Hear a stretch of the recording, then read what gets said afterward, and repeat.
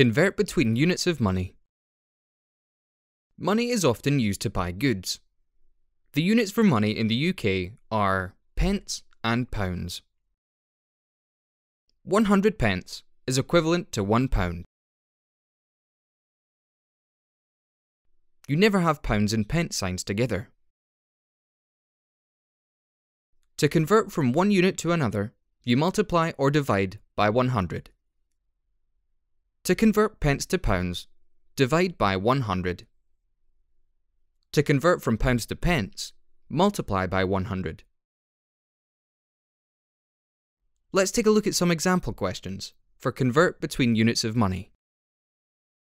Convert 117 pence to pounds. We can change pence into pounds by dividing by 100. 117 pence divided by 100 equals £1.17. Convert £2.42 to pence.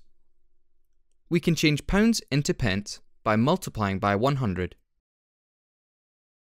£2.42 multiplied by 100 equals 242 pence. Nadia has 320 pence in her purse. How much is this in pounds? To convert pence to pounds, divide by 100. 320 pence divided by 100 equals £3.20.